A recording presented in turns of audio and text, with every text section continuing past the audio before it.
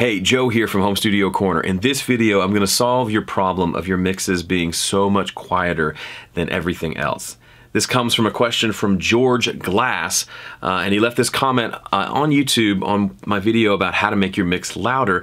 And this is why I love getting questions and getting comments. You need to leave comments because they give me a better understanding of what parts I missed or where you need some extra help. So George, thank you for the comment. This video is going to solve your problem. Okay, he writes, what makes using a limiter different from just turning your mix up below clipping? I've pushed my mix just below the red and it's still lower than everything else when I play it in my car. Even exported an in the red copy out of frustration, still low, but the loudness is very apparent coming out of my monitors. This is such a good and common question slash frustration for a lot of people, George, and I'm going to explain it to you today so you're going to be good. So the idea in the last video about how to make, not the last, but the video that George was commenting on, how to make your mix louder. We all run into this problem when we first get into mixing or recording or whatever, where we work on a song and now we want to go listen to it in our car or we want to go play it for our significant other in the home theater system, whatever. And we export it out of our software. And not knowing any better, we just export it as it is. We get to the car. I remember this with one of my very first albums that I made where I didn't know anything about anything. I would always put the CD in my car, and I remember I had one of those volume knobs that would turn forever, right? Eternally turning knob. But obviously it would only get so loud before it would stop. And I would always crank it. I would just put my CD in and go crank it up as loud as it'll go, and it was still not loud enough. Especially if I was on the interstate, I couldn't hear some of the songs. I couldn't quite hear what was happening. Then I'd put in, you know, the John Mayer CD, and it was blowing me out of the water. It was way louder. What was the problem? So I explained in that last video, limiting is the main difference between the two. There is only, let's say this is your song. Here's the quietest part. Here's the loudest part. And as you want to turn it up and make it louder, right up here you hit clipping. So going out of the frame up here, we've now clipped something. The red light goes off on our main output. We all kind of instinctively know that red is bad, so we have to turn it down. But it's not loud enough. And the only, you know, when you first get into this, the only logical option if it's not loud enough is to turn it up. But then we try to turn it up and it clips. And we feel completely stuck. We need a way to turn up the overall volume of the file of the song without clipping, and that's where a limiter comes in. It limits those peaks, those loudest parts, and doesn't allow them to clip so that we can bring up the volume without clipping. That's what a limiter does. So the way that I talk about it, and I'll show it to you here in just a second, is when you're just working on stuff and you're not technically doing mastering, a lot of times you just need to add some volume. You don't need to crush it with the limiter. You just need to get the volume up to a reasonable volume, because if I'm working for you, you're a client of mine.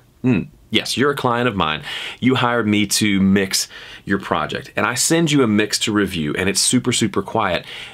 Even if you know that it's not mastered yet and you understand mastering, there's still going to be a part of you that's going to say, this sounds so quiet compared to everything else I listen to. It feels weak. I don't know if Joe's the right guy to mix this song. And it starts to instill a bunch of doubt in you. That's why if you hire me to mix a song, when I send you a mix to listen to, it is going to have a limiter across the master. I'm not going to be crushing it, but instead of being down here in level, it's going to be up here where close to where you're used to listening to things, to the point where it's not distracting that it's so much quieter than everything else.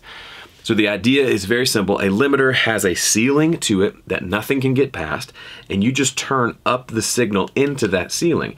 It's like a free way to get more volume without clipping. Now, there are sacrifices, you know, with everything in life. If I'm getting an advantage here, what's the trade-off? What am I losing?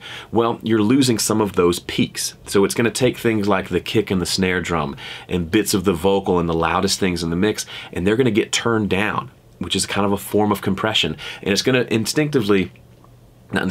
going to necessarily change how they sound. A lot of times, it actually changes it for the better. I like the way a snare drum sounds when it hits the limiter in a really, you know, loud rock mix. It's kind of a cool sound. It's the sound we've somewhat become accustomed to. But there will be trade-offs. That's why when you hear people like Ian Shepherd, who is a fabulous mastering engineer and educator, please be sure to follow his stuff. He talks a lot about the loudness wars, where we realize just because we can just keep turning it up as close to peaking and clipping as we can, since the limiter stops everything, there's this kind of human nature aspect that takes over where we say, I'm gonna take this too far. And we turn it up all the way as loud as it'll go, and everything starts to sound crushed, and it loses its dynamic. It loses a lot of the feel of the low end. It just starts to feel mashed together, and that's not great. So that's not what I'm talking about here. I'm talking about simply using a limiter as it was meant to be used to give yourself some more volume so that you can hear things at a nice, reasonable volume outside of your studio, and then come back and make the changes you need to make in your studio. Now, the one other thing that George said was, it's still very loud in my studio, but it's not in my car. Well, that's because you have a really nice volume knob in your studio, and you've got speakers that you can just turn up for days. If you were to listen to your mix and then pull up iTunes or Spotify at the same volume coming out of your speakers, you would notice that those are a lot louder than what you're having. So you've kind of fooled yourself into thinking it's loud enough when you clearly aren't using any sort of a reference to say, oh, okay, that music is 10 dB louder than what I'm doing. That makes sense. You wouldn't be as surprised when you got to your car that that music was 10 dB louder. If you had been consistently switching back and forth and listening to that music, you'd have a better idea. So a limiter is your answer. Let me quickly show you and give you a visual for how that works. All right, it's about to get real. Here we are, we've worked on a song, really fun song, and we're ready to export it. And here's the volume of my song as I'm working on it. You can't hear us anymore. I wish you would sing. It's kind of quiet in the studio, so I turn up my speakers or whatever, and I can hear it loud. It's wonderful. I'm happy. Well, guess what? If we're listening to this at this volume, and then we switch over and listen to the fully released version right here. You just missed. Now you carry that shame. Well up inside. It's a huge, huge difference, right? And now there's more to it than just, quiet. There's more to it than just adding limiting. The mastering is a whole thing, but that's the experience that George is having. It sounds nice in his studio because he turns things up, but then he gets in his car and all the stuff in Spotify is way louder than what he exported. Here's the solution, and let me just show you visually how that works. Now, I've since the last video on how to make your mix louder, I've incorporated FabFilter's limiter.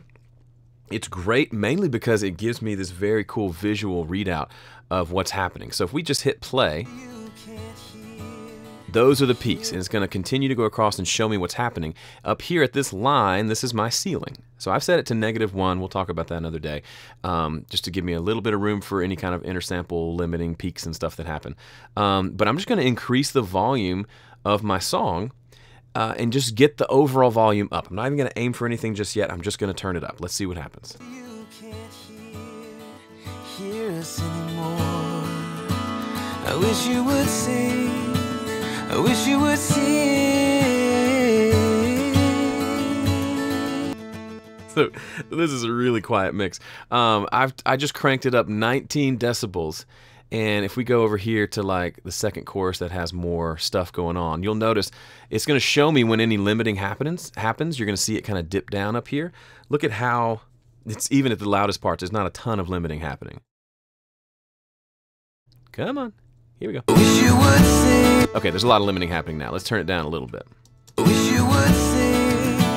I wish you would sing.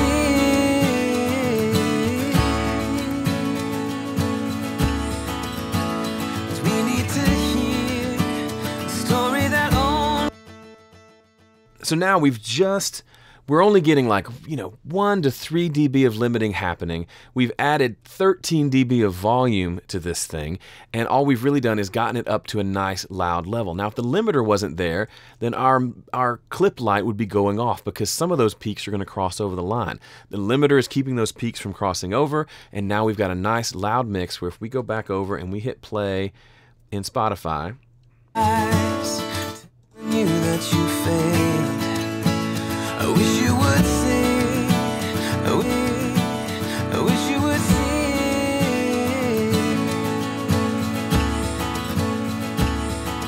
Now we're in the ballpark. The mastered one is a little bit louder because I'd probably push this a little bit louder if I was mastering this. But literally, when I'm just talking about sending it for reference to clients, I just go find the loudest part of the song. Let's go find that. Here at the bridge is the loudest part. And I just turn up the limiter until there's a little bit of limiting happening, not too much, and I've got a nice loud volume that works, and works compared to other stuff that I listen to. Even just in the ballpark is good enough for me. So let's do that here for the bridge so you can see it one more time.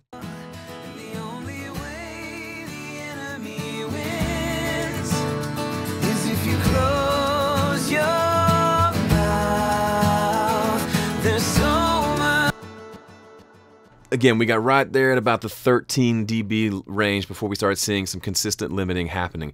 Again, we've not overdone things, we've just gotten it nice and loud. Now, just for fun, let me show you what happens if you just go nuts and crank it up another 10 or so dB. The only way the enemy wins. You hear how it got kind of crunchy there at the end?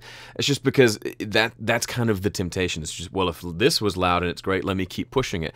So use some restraint, especially if you're just doing this for reference, you're not trying to do mastering. Go err on the side of less. But look, we've got 13 dB of extra volume, which has been a big win. And so now we go to the car, we don't hear this. We hear this. And now our song has a fighting chance, and there's just a little bit of limiting happening. It's not limiting every single note, just those louder peaks are getting the smackdown. All right, that's it. George, thank you for your question. I hope this was helpful for you and for anyone else who has this same frustrating problem. This is the solution. You should have a limiter somewhere in your software. If you don't, that should go to the top of your wish list. Make sure you have some sort of a limiter that allows you to do this. It doesn't have to be the FabFilter one. It can be the stock one that comes with your DAW, but that will allow you to get some volume without clipping, and everybody's happy. If you like this, you'll love my 5-step mix guide. Go to 5stepmix.com. It's absolutely free. It'll help you get better mixes faster. 5stepmix.com. Thanks for watching. See you in the next one.